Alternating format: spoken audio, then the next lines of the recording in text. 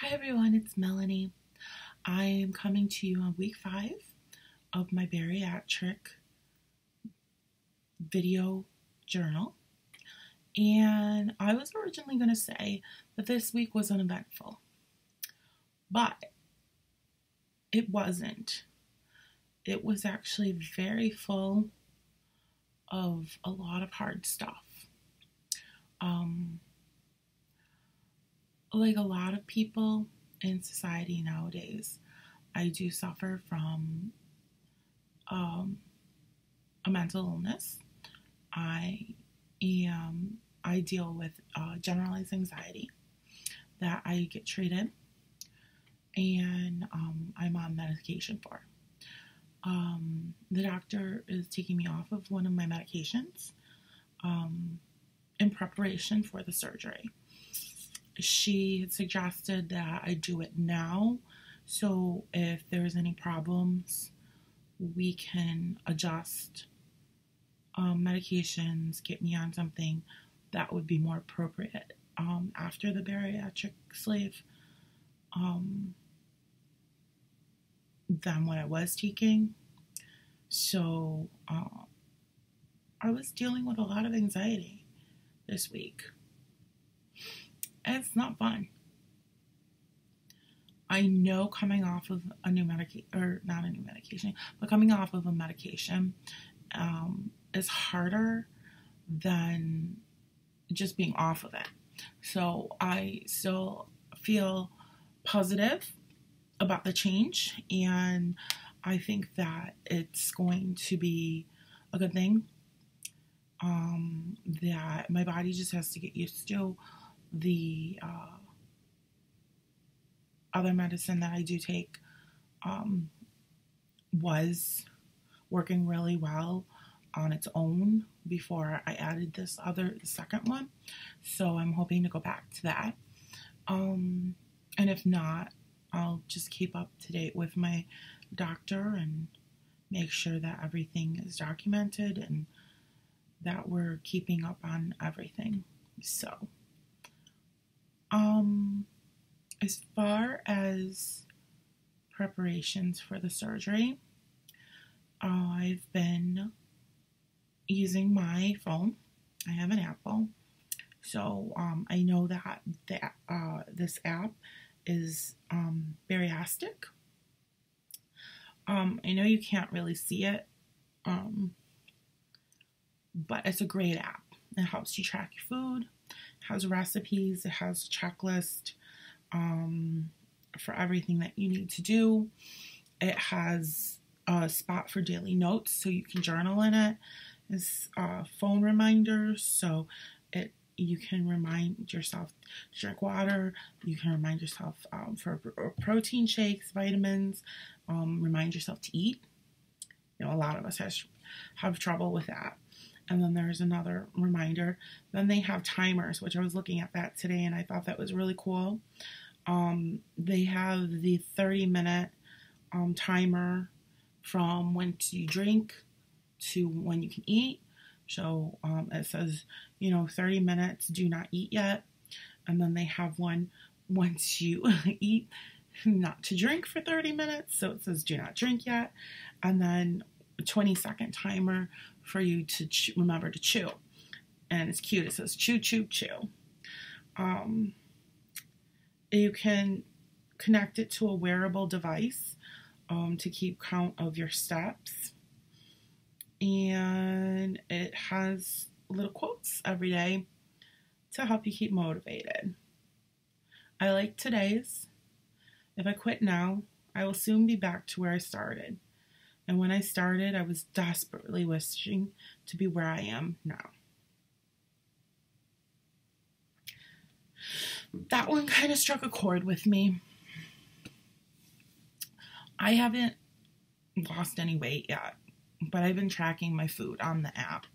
Again, it was Bariatric. Great. I really like it.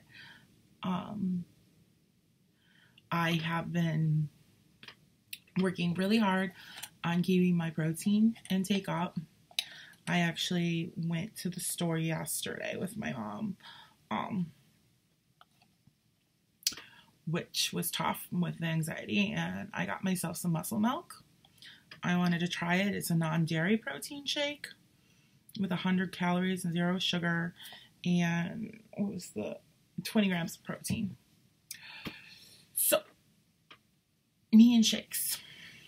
I have a history with them. This one tastes really good, by the way, the chocolate muscle milk. But I can't be buying pre-made shakes all the time to drink every day. I was trying this one for when I need to have a shake to go, a quick shake to go, or a quick shake in the morning, until I can really start working on adjusting my schedule to include drinking a shake every morning. It's tough for me. I have a great history with shakes. If you look back in my YouTube feed, my YouTube channel, I used to be a Beachbody coach.